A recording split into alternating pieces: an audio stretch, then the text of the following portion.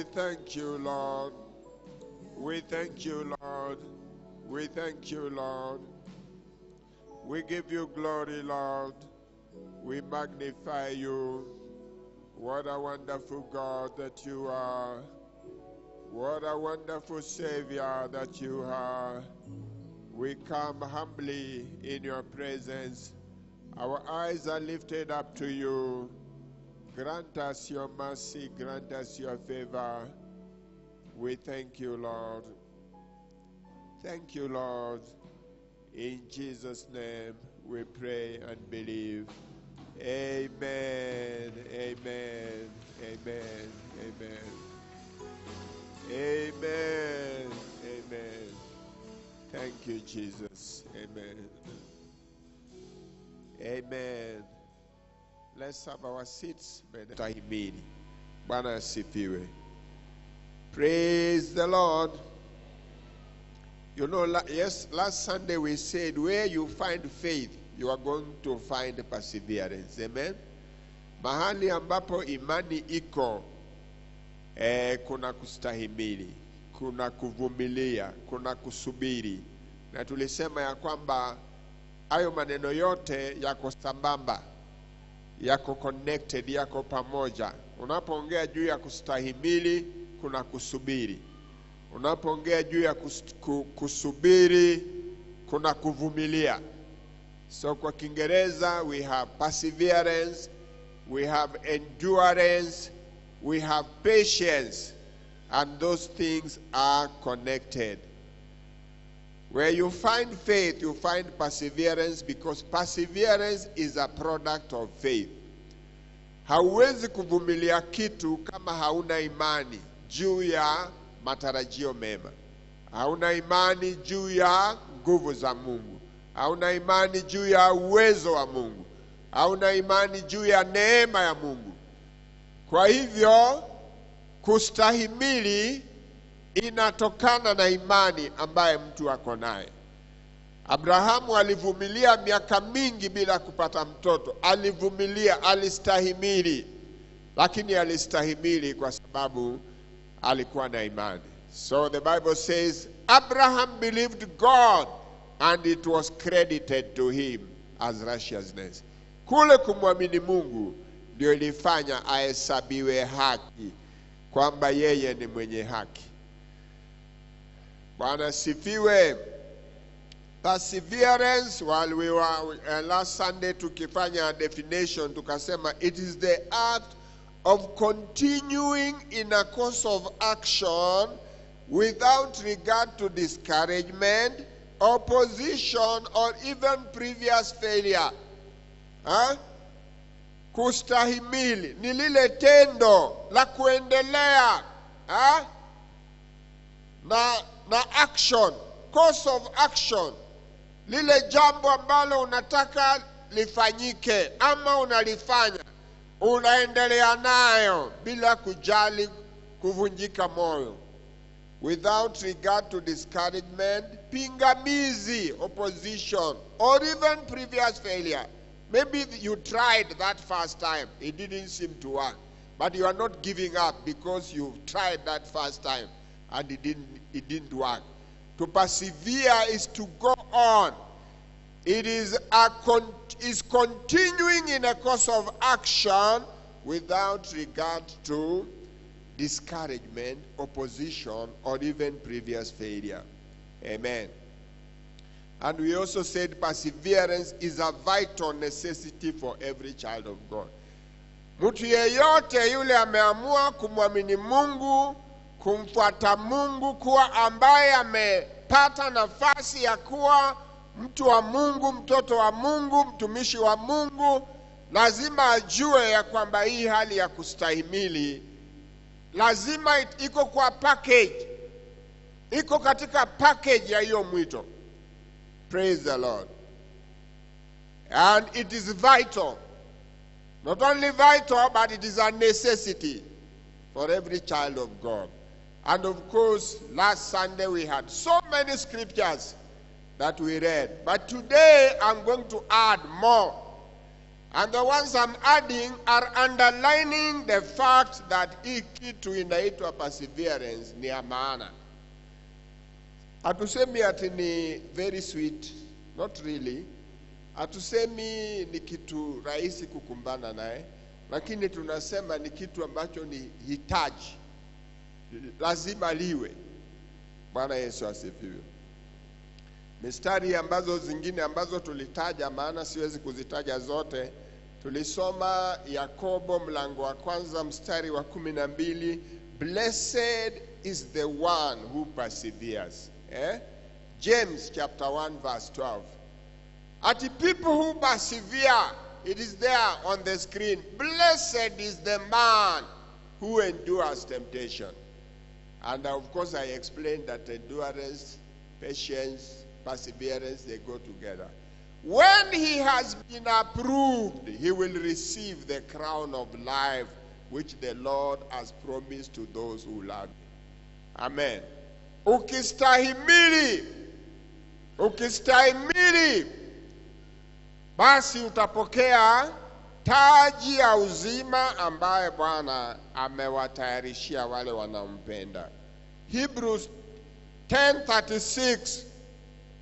We persevere in order to obtain God's promises. Ili wewe uweze kuhisi na kufikia ahadi za Mungu, inabidi mpaka ustahimili. Hebrews 10:36. Watu wa screen mko nyuma. Hebrews 10:36.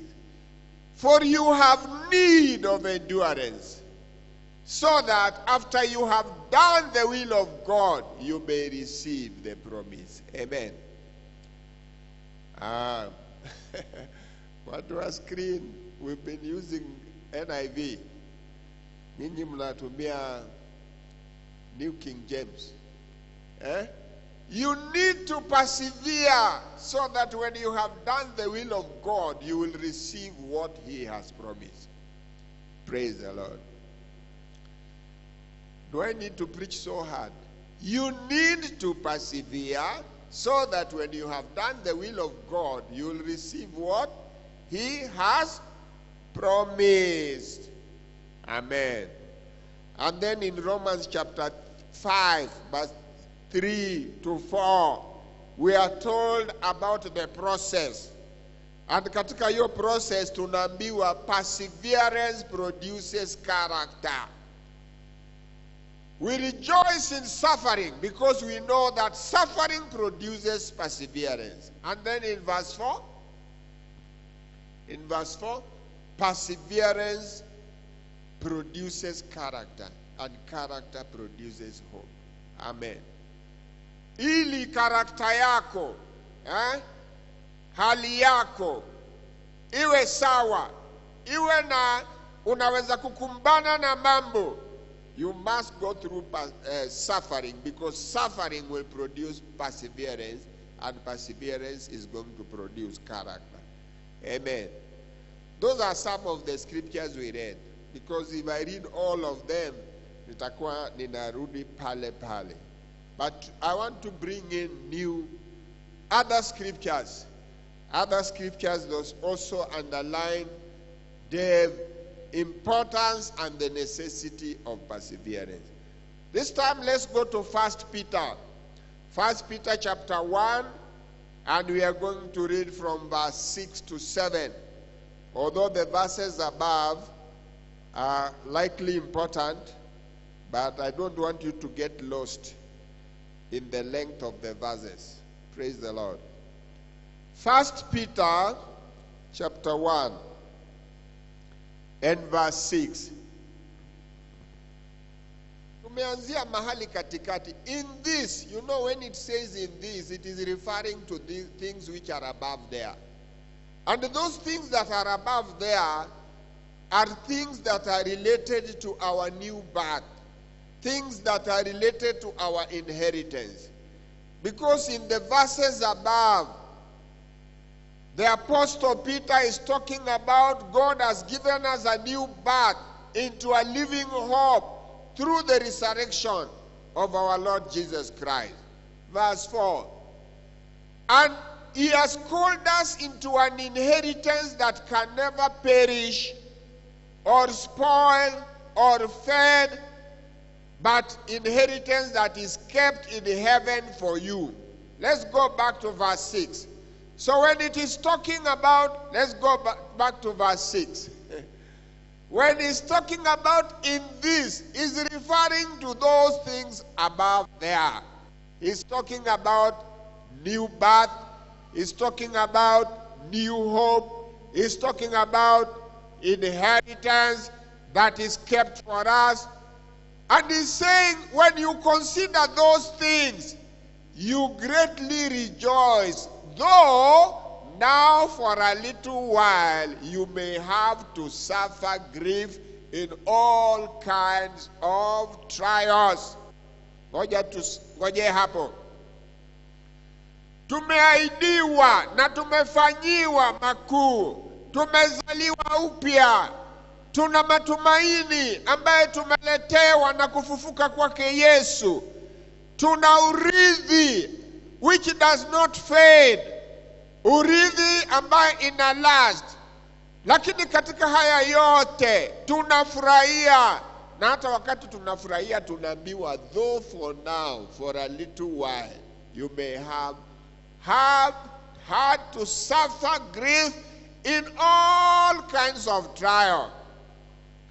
Aliyotupa Mungu ni mazuri, ni makubwa, ni mazito, ni manene, tunayafurahia.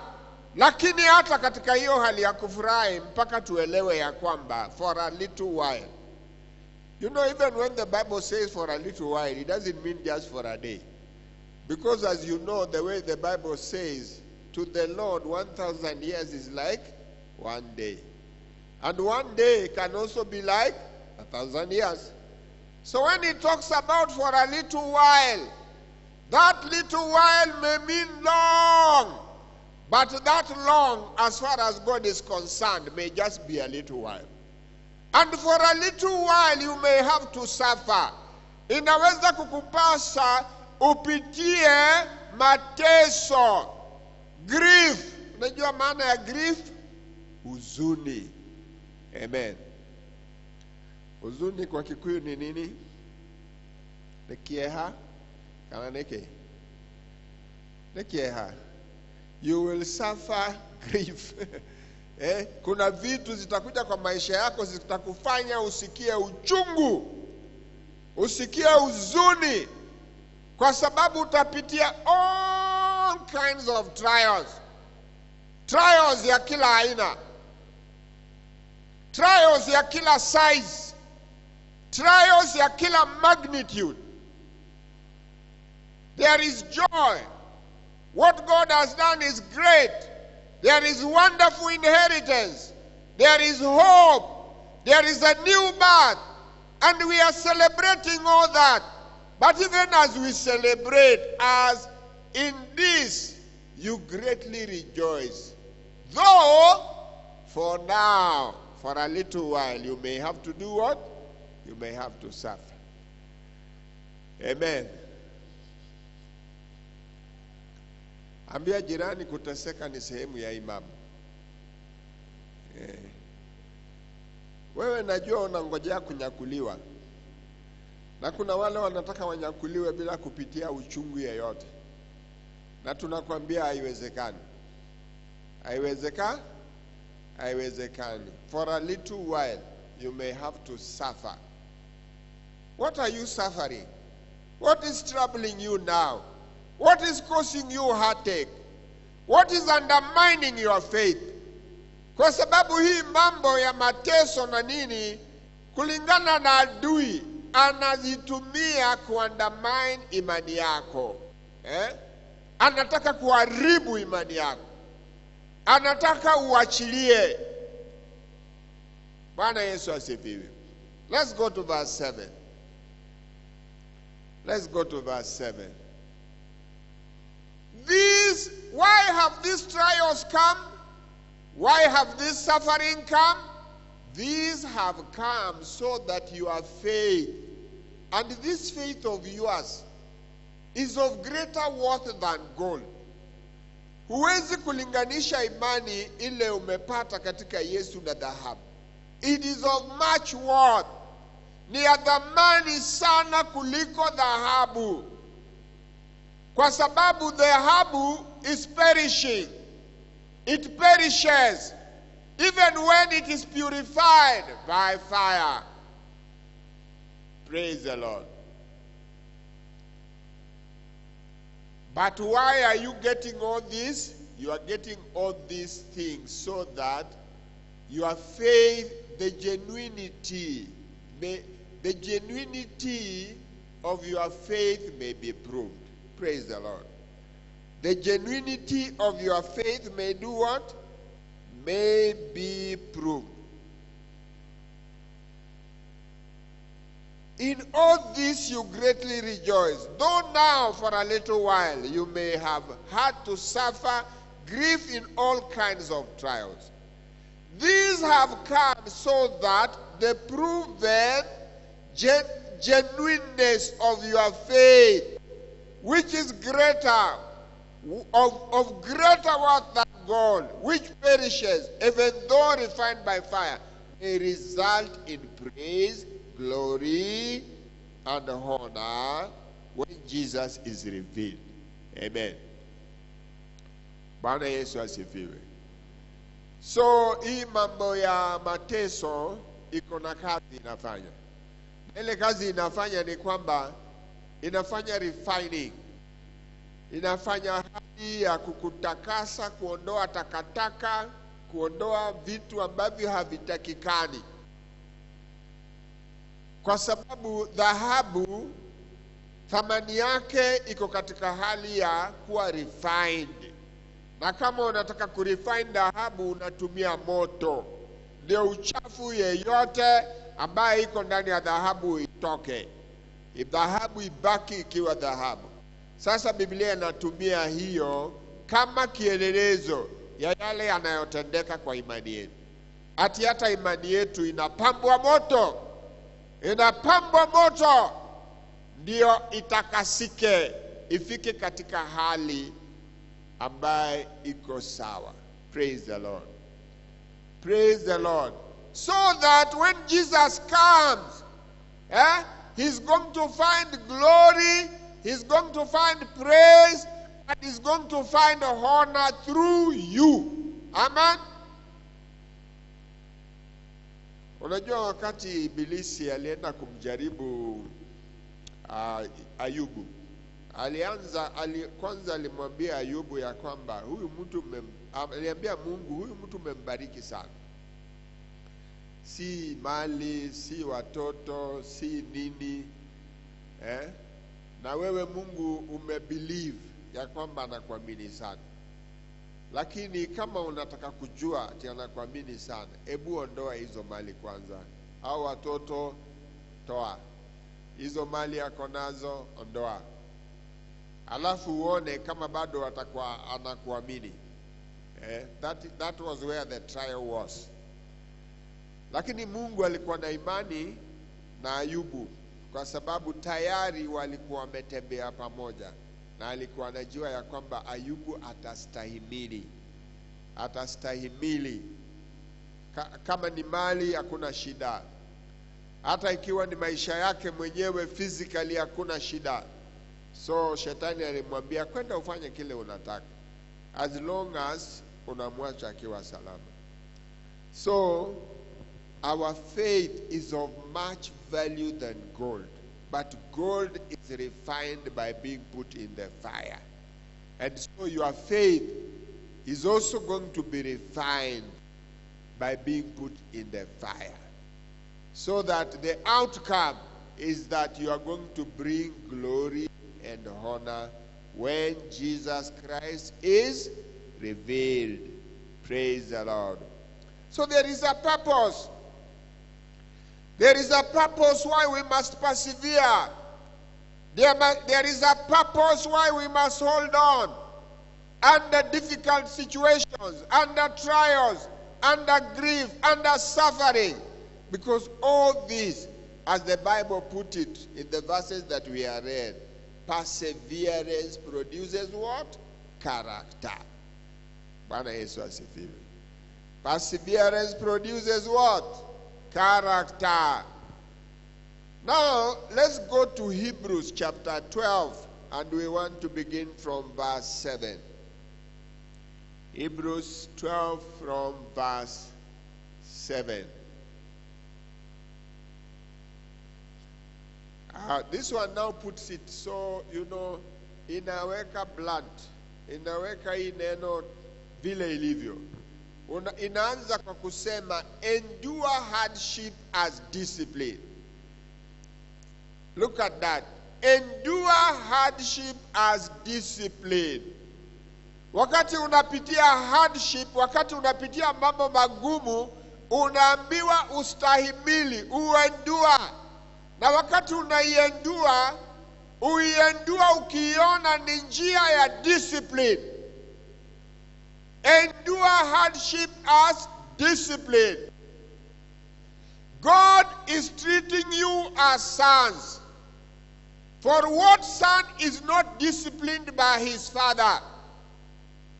Hii hata inaleta hii mambo clear sana. Wewe huwezi kuzaa mtoto na umpatie nidhamu. Lazima utampa nidhamu. Unajua kuna ile miaka, hiyo mwaka wewe unajua, ile mwaka ulikuwa ukiingia kwa kabati na unakula sukari. Unakumbuka hiyo?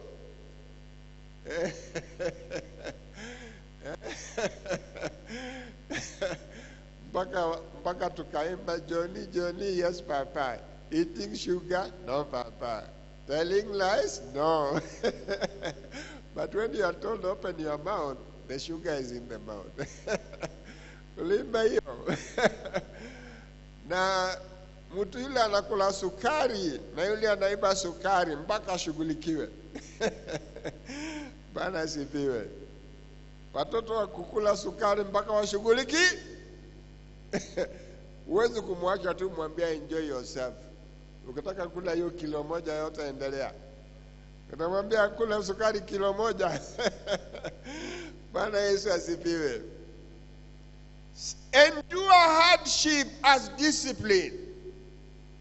Angalia, wewe wacha kutafsiri hayo mambo vibaya.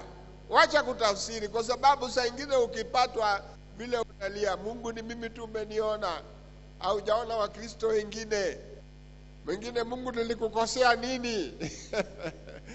What type of cry do you cry wakati mambo iko ngumu? Nilikufanyia nini baba? Unaambiwa wewe wacha kulia. Endure hardship as discipline. Alafu unaambiwa God is treating you as sons. What son is not disciplined by his father? Ni mwana yupi ambaye baba yake hampi nidhamu? Kazi moja ya wababa ni mambo ya nidhamu. Kuwe na order, kuwe na sheria, kuwe na mambo. Hii haikubaliki, hii inakubalika. Lazima kuwe na nidhamu, kwa sababu kusipokuwa na nidhamu, mambo itasambaratika. So God is treating us sons. And because we are his sons, he must discipline us as a father. Praise the Lord. Tuendelee, kwa sababu hapo kuna mambo mengi. If you are not disciplined, look at that. And everyone undergoes discipline. Wewe unasema utaki discipline, lakini unaambiwa everyone. Ukiingia, wewe ni sehemu ya nyumba ya Mungu, mpaka ujue ya kwamba everybody undergoes what? Discipline. Hakuna wewe utaachwa. Unasema mimi niliokoka juzi, wacha mchezo. Hakuna mtu anaachwa. Everyone undergoes what? Because if you do not undergo discipline, then you are told you are illegitimate children and not true sons. Unajua unaweza kuishi na mtoto wa mtu kwa nyumba yako na ushindwe vile utampatia discipline kulingana na vile amezoea kule kwao. Mpaka hata wewe unaogopa, nikimfanya hivi wazazi wake watasema nini? Lakini kama ni wako haulizi hiyo swali. Unajua ako hapa na mpaka nidhamu ifuatwe. So the only people who may escape that discipline are children who are not legitimate. Wale ambaye si wako wa halali. Lakini wale ni wako wa halali kabisa mpaka wapitie hiyo nidhamu. Praise the Lord. If you are not disciplined, and everyone undergoes discipline, then you are illegitimate children and not true sons. Praise the Lord. Praise the Lord. In the world that we are in now, ambayo inaitwa digital, watu hawataki discipline kwa sababu watu wanataka freedom na wanataka kufanya kile wanataka. Na haiwezekani. Kwa sababu tukiachilia hivyo, society itaharibika. We will have sons and daughters who wataharibu kila kitu. When you read the book of Proverbs, many places you will find it saying, "My son, hear my voice." Sasa huyo ni mzazi anaongea. Wewe mtoto wangu, sikia sauti yangu. But what difficulty are we having with our children, our sons and daughters, who don't want to listen to us and they don't want to hear us? They think because they know computer more than us, hakuna kitu tutawaambia. Wao wanajua WhatsApp. Kama wewe unajua hata mimi niko na simu na saa nyingine nashindwa kujua nitafanya nini. Ninaenda kwa hawa jamaa naambia, jamani nisaidie. Nisaidie. Bwana sifiwe. Just the other day, 2 to 3 days, there is somebody ambaye amekuwa akiweka kwa simu yangu vitu mbaya. Vitu mbaya sana. Very bad. Lakini hayuko. Najua mnaanza kufikiria kwani ni mshirika wa hii kanisa. Si mshirika wa hii kanisa kwa sababu hiyo namba yake si ya Kenya. Hiyo namba yake ni I don't know where. Inaanza na plus 91 whatever. Sijui hiyo ni country gani. Ati ni India. Imagine somebody from India sending me those crazy, terrible. So, na zingine ni picha, mpaka inabidi sasa mimi nitupe hizo kwa dustbin. Nitupe kwa dustbin. So I had to go to my children. How do I block this? How do I block this? Because I don't want to keep on. Unajua anatuma kitu ambayo labda ukichukua simu yangu alafu uangalie unashindwa hii kitu inafanya nini kwa simu ya pastor. Lakini kumbe ni mwenda wazimu. Mwenda wazimu mmoja yule yako India. Na ile ilimfanya sasa yeye namba yangu ndio apate na anitumie. I don't even know. So ilibidi niombe msaada. Kujeni jamani mnisaidie ni block hii kitu.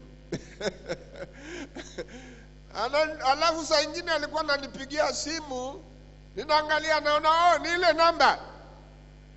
Nilianza kufikiria nitaizima aje. Bwana sifiwe. But let me tell you, and you better listen well. Hata ukijua kompyuta namna gani, you must listen to your father. Hata ukijua kublock na baba yako ajui kublock. You must listen to your father. Kwa sababu kile kitu baba yako atakwambia may look like it doesn't matter. But I'm telling you it matters. Kwa sababu ukishika hiyo baba anakuambia utasaidika maisha yako yote ya mbele. Lakini ukifikiria wewe ni digital na udigitali imekufanya ufikirie sasa baba yako ama mama yako hawaelewi, wewe ndio unaelewa, umepotea. Unahitaji kurudishwa kwa barabara. You are getting lost. Amen. Whatever your dad or your mom tells you, sit down and think about it. They are not saying it for fun. They are not just saying it for the sake of it. Wanajua. Bwana asifiwe. Kuna mambo wamepitia, kuna mambo wameona. Katika moyo wako wanakutakia mema, wanakutakia uzuri. So usipuuze kile wanawakuambia. Na utii. Bwana asifiwe. Mimi waambia vijana, kuna vijana ambaye saa ingine they don't care about their parents. And I tell them, you don't know the situation, the hardship of not having a father. Saa ingine wewe unacheza na baba na ujui maana yake, ni kwa sababu wewe uko na moja. Na ujui kuna wengine hawana. Na kuna wengine wanateseka kwa hii dunia simply kwa sababu hawana nani? Hawana baba. Most of their suffering. Kuna wale walitaka kusoma hawangesoma, baba hayuko. Labda walitaka vitu fulani hawangepata kwa sababu baba hakuwa. Baba anaweza kuwa hakuweko kwa sababu labda alifariki. Although pia tunajua wale wa baba tu ambaye labda wameacha nyumba zao wakawa tu ni watu ambaye hawaeleweki. But if you have a father who is in the house, if you have a father who is born again, you have a father who is a believer, you have a father who is providing, you have a father who is doing his duty, kwa nini wewe utaki kumsikiza? Kwa nini unataka kufuata njia zako na mambo yako? Na unafikiri utaenda wapi kama utaki kusikiza baba yako? So this is telling us that hii mambo ya discipline and na hardship haiko tu ati kwa nyumba yetu as human beings. Tunaambiwa God is dealing with us the same way. Let's go to verse 9. Let's go to verse 9, chapter 12, verse 9. Inasema, moreover, we have all had human fathers who disciplined us, and we respected them for it. How much more should we submit to the Father of our spirit and live? Amen? Kama vile, ikiwa mambo iko sawa nyumbani, na watu wanatii baba zao, wakijua ya kwamba nidhamu ile inatoka kwa baba iko na maana, tunaambiwa we have had human fathers, and these human fathers, they disciplined us, and we respected them. And if you don't respect them, you better start respecting them. Praise the Lord. And we are told how much more, kama tunakubali nidhamu kutoka kwa baba zetu wa kawaida, ya Mungu je? Ya Mungu je? Kwa sababu Mungu naye akona yake je? So we are being told, let us submit to the Father of our spirit, so that we may do what? So that we may live. Praise the Lord. Haishi hapo. Let's go to verse 10. Let's go to verse 10. Our fathers disciplined us for a little while, as they thought best. But God disciplines us for our good, that we may share in what? Share in His holiness. Praise the Lord. Baba zetu walitupa nidhamu kwa muda, kwa njia ile walifikiria inafaa. Lakini naye Mungu anapotupa nidhamu, anafanya hivyo kwa wema wetu. Ili tufanye nini?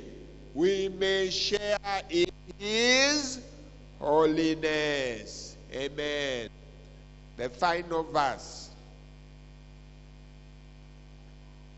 No discipline seems pleasant at the time. Wakati unapewa nidhamu, wakati unajaribu kusaidiwa, it doesn't look pleasant.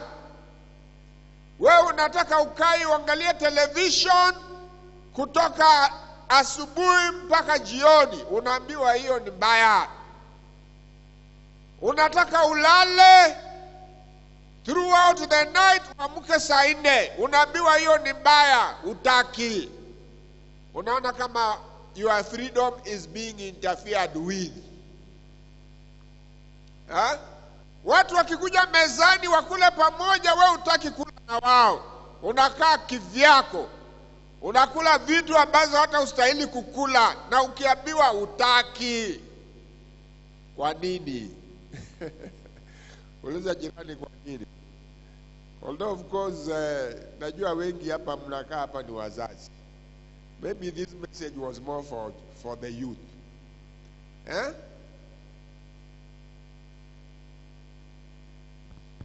Bwana Yesu asifiwe. No discipline seems pleasant at the time. Wakati ambapo mambo ya nidhamu inataka kuwa enforced, haikaagi kama ni rahisi na ni tamu. Inakaa kama iko painful. But later on, ukikubali, ukishika, it is going to produce a harvest of righteousness and peace for those who have been trained by it. Amen. Bwana Yesu asifiwe. Watu mpaka wapasivia. Kama wewe ni mwanachuo, unapoambiwa sasa, maana baba analipa pesa. Kuna cases ambayo wababa wamelipa pesa ikapotea bure. Unafikiria mtu anaenda shule, mtu anaenda tu kwa raha zake. Wewe unafikiri jamaa ameenda shule, hakuenda shule. Ameenda tu raha zake. Hata hiyo mambo ya fees anaona kama hii ni bure. Lakini ukifuata nidhamu, mwisho wake utapata ile inaitwa harvest of righteousness. And you get peace. You be trained. Whatever you are being told to do, you thought it's like for your father. It's not for your father. It is yours. Amen. Na yule atarip, yule atafaidika, yule atainuliwa, yule atasaidika ni wewe. Bwana Yesu asifiwe.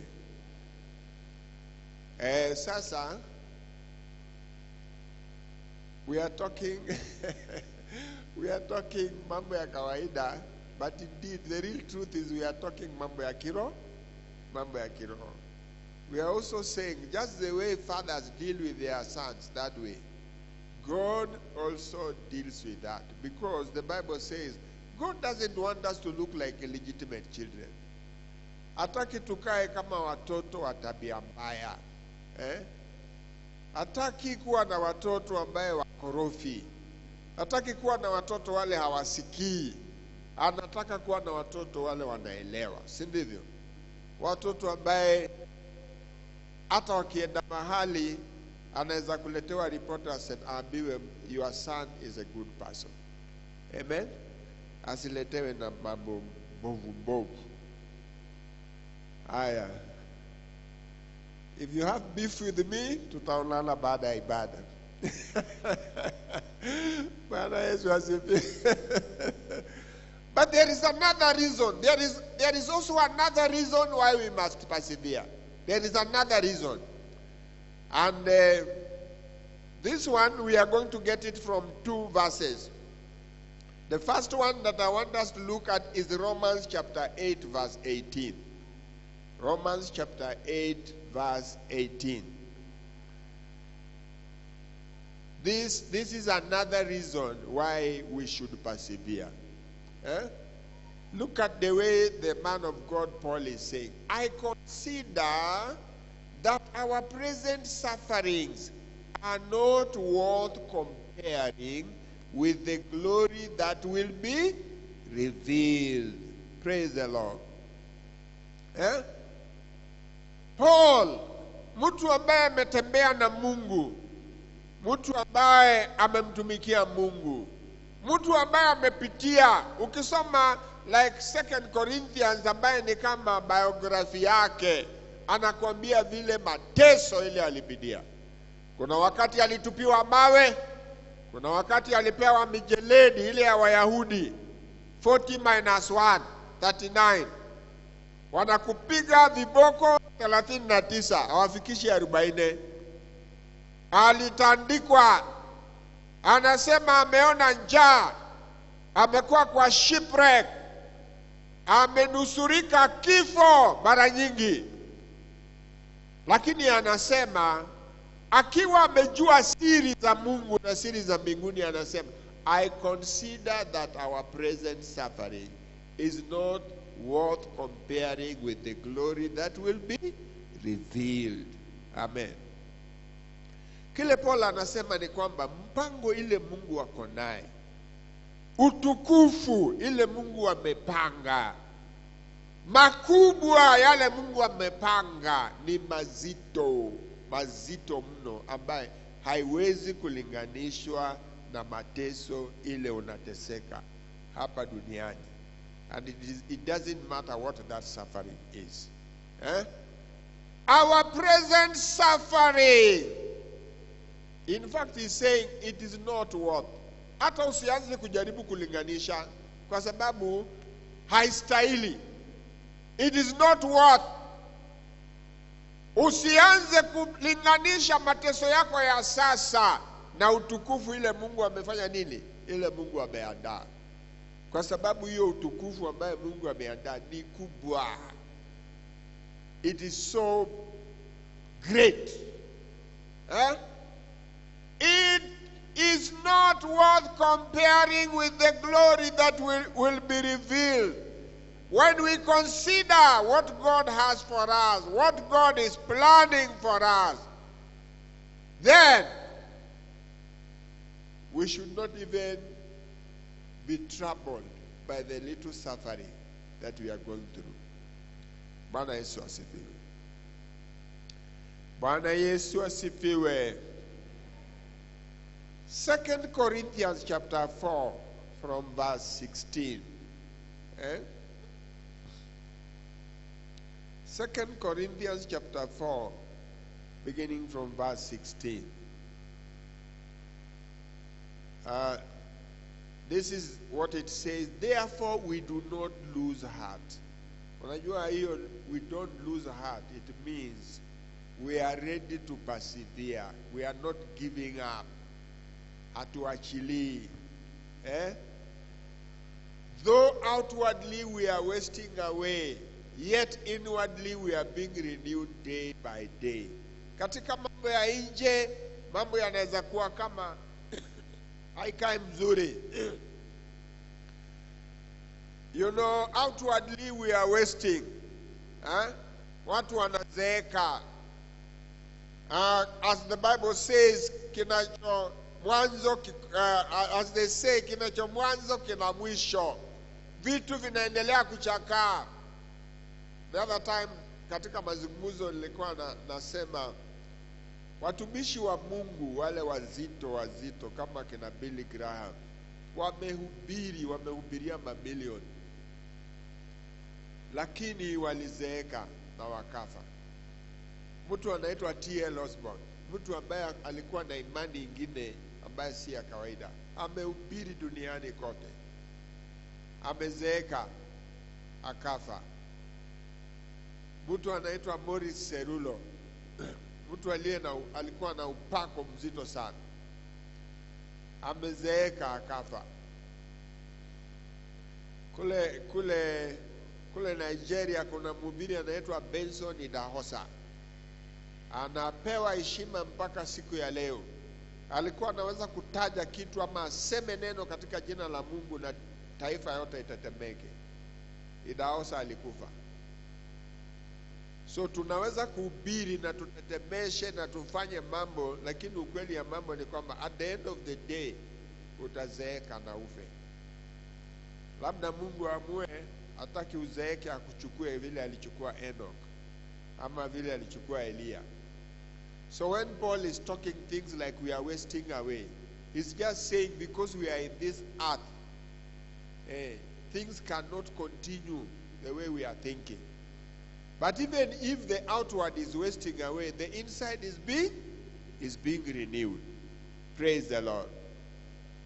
Verse 17. Our light and momentary troubles are achieving for us an eternal glory that outweighs all of them. Hizi shida ambazo kwako zimekuwa nzito sana na ngumu sana, Paul anaziita at they are light. Na anaziita they are just momentary troubles. Ambia jirani shida zako ni momentary.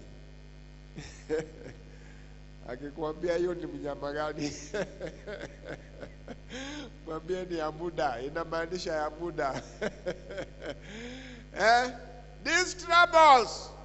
Oh, nimekosa hii. Oh, sina hii. Oh, hii haijafanyika. Oh, sijapata hii. Oh, sijui nini. Oh, we look at them and sometimes they are like Mount Kilimanjaro. But the man of God is saying these are just light and momentary things. But he's saying these things that we are going through, they are achieving for us. They are working for us an eternal glory that outweighs all of them. Praise the Lord. Bwana Yesu asifiwe. Majaribu hayo, mateso hayo, masumbufu hayo, chochote ambacho kinakusumbua kule ndani, hata kama unafikiria ni nzito sana, sio nzito. It is light. Na haitakaa milele. It is momentary. But it is working something that is eternal. Something ambayo uzito wake haiwezi kulinganishwa na hiyo shida uko naye. It is because of that reason that you have to persevere. Amen.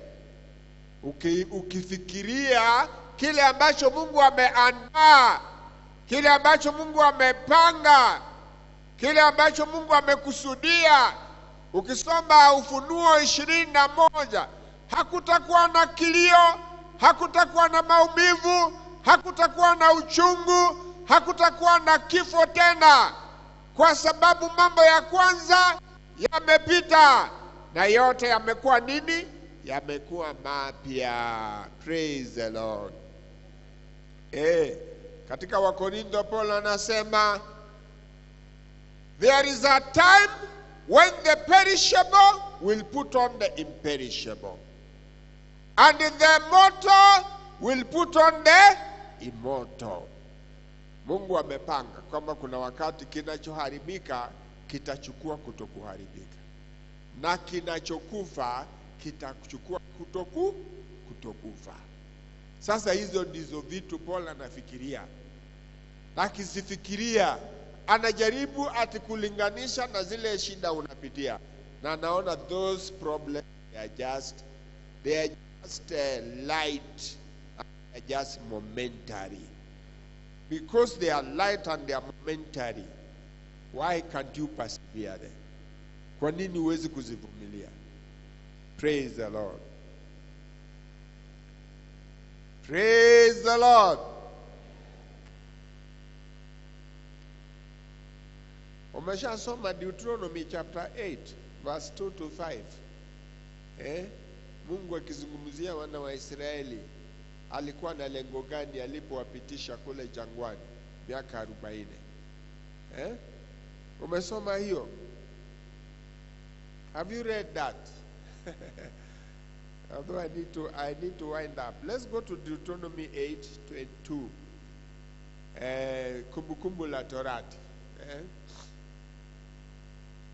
Remember how the Lord your God led you all the way in the desert these 40 years. Kumbuka, amekuongoza hizi miaka 40. Na alikuongoza kwa nini? To humble you, to test you, in order to know what is in your heart, whether or not you would keep his commandment.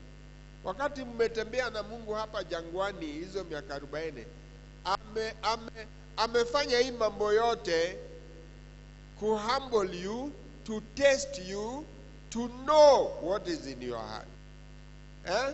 Verse 3. He humbled you, causing you to hunger, and then feeding you with manna, which neither you nor your fathers had known, to teach you that man does not live by bread alone, but by every word that comes from the mouth of the Lord. Amekuweka ukose maji, alafu akakuletea maji. Amekuweka ukose chakula, alafu akakuletea chakula. Ati amefanya hizo vitu zote ili ujue ya kama mwanadamu haishi kwa mkate peke yake, lakini kwa kila neno litokalo kwa kinywa cha nani? Cha Mungu. Verse 4. Your clothes did not wear out. Ati watu huko jangwani hata nguo zao hazikuchakaa. Your feet did not swell during those 40 years. Verse 5. Know then in your heart that as a man disciplines his son, so the Lord your God disciplines you. Tunarudi pale kwa nidhamu. Ukifikiria hayo mambo yote ujue kama vile baba anapatia nidhamu mtoto wake, hata Mungu mpaka akupatie nini? Mpaka akupatie nidhamu. Praise the Lord. Bwana Yesu asifiwe. How do we finish this? Tumalize hii. Inabidi tumalize. Na nafikiri kwa sababu nimedeal na hii topic for 2 Sundays that at least it has sunk and you have realized how important it is that people are able to persevere. Praise the Lord. I have other verses. Psalm 66 verse 10 to 12. God tests and refines us to bring us to a place of abundance. Mungu anatujaribu, anaturefine ili atulete mahali pa wingi. For you, O God, tested us. You refined us like silver. Verse 11. You brought us into prison and laid burdens on our backs. Verse 12. You let men ride over our heads. We went through the fire and the water, but you brought us to a place of abundance. Amen.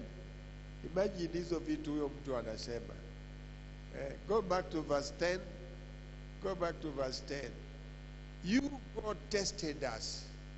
You refined us like silver. 11. You brought us into prison. Kuna wakati mwingine unaingia mahali na ni kama uko katika gereza. And you laid burdens on our back. Unakaa kama umebeba mizigo zingine mizito sana. Verse 12. You let men ride over our heads. We went through the fire and the water, but you brought us to a place of abundance. Praise the Lord. Maybe go also and read Psalm 71, verse 20 to 21. Verse 20 to 21, Psalm 71. So, in conclusion, we must persevere because perseverance molds us. Lazima tustahimili na tuvumilie kwa sababu kule kustahimili na kuvumilia inatuunda, si ndivyo?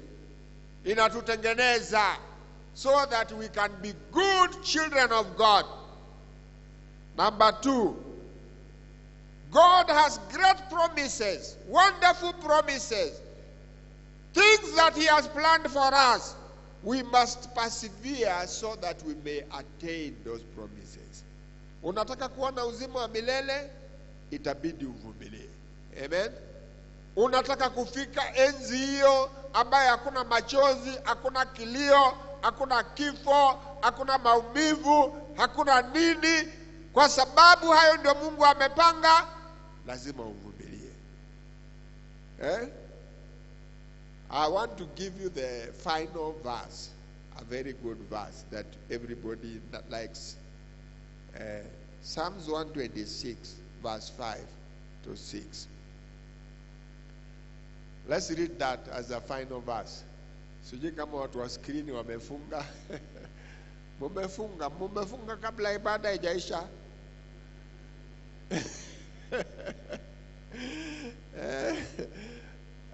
Mumefunga kabla ibada haijaisha. Psalms 126 verse 5 and 6. Ninaona kama hiyo yao inachelewa, si ndio? Na kwa sababu yao inachelewa, acha tufungue zetu. Those who sow with the tears will reap with the songs of joy. Amen. Wapandao kwa machozi watavuna kwa furaha. Amen.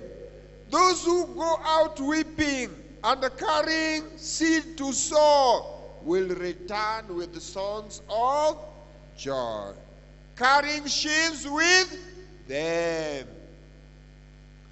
Wale wanapanda kwa machozi watavuna kwa furaha. That is just another way of saying you are going through tough times, but you have faith in God. Keep on doing it, because at the end of the day you are going to reap, and you are going to reap with joy. Uliza jirani, umepata? Umepata hiyo? Wale wanapanda kwa machozi watavuna kwa furaha. So usisumbuke. Ndio kwa sababu tumeambiwa ya kwamba those light and momentary problems are working for us eternal what? Eternal glory.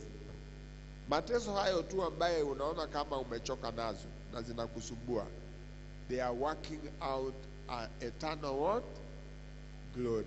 Ya uzito which far outweighs them.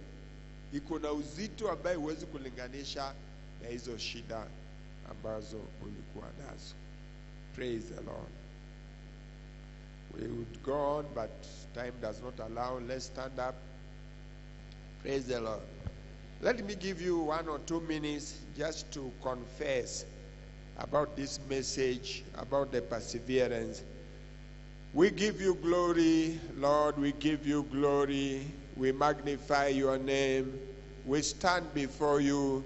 We understand now that it doesn't matter. It doesn't matter what is challenging us. It doesn't matter what is facing us. It doesn't matter what we are struggling with. It doesn't matter. We are seeing your hand. We are seeing your hand in everything. No wonder your word says that all things work together for good to those who love you, who are called according to your purpose. You have not left us. Romans 8 says, if God is for us, who can be against us? It says that those who you called, you justified, and those whom you justified, you glorified. And it also says that it doesn't matter what we face, we are more than conquerors. We are more than conquerors. We are more than conquerors through you, Jesus Christ, who saved us, who called us to eternal inheritance and eternal glory. We give you praise, Lord. We will stand strong. We will persevere in your name. We will endure in your name. We will remain patient. You say in your word, be still and know that I am God. We are going to be still because we know that you are God. You will not leave us according to your promise. you will be with us even to the end of the ages. My Lord and my God, give strength to the weak, give hope to the hopeless, encourage those who are downhearted. Everlasting Father, we thank you for the presence of your Holy Spirit. You say you shall not leave us as orphans. You will come to us. You will stand with us. You will walk with us. You will do great things in our life. Thank you, Lord. We bless your name. We glorify your name. Just lift up your right hand as we conclude in prayer in the name of Jesus. Father, you know everyone. You know what they are going through. You know where they are passing. You know what is challenging them. But you say, greater is you that is in us than he that is in the world. With you on our side, we are victors. I pray in the name of Jesus, let them get victory. Let them get victory in the name of Jesus. Let them overcome in the name of Jesus. Let them run and not get tired. Let them move forward and not get tired, because you are preparing something greater than whatever the challenge may be. Father, we thank you. We thank you because you are doing much more than we ask or even think. We give you glory. We give you glory. We give you glory. In Jesus' name we pray. Yeah, let's give him a hand of applause. Thank you.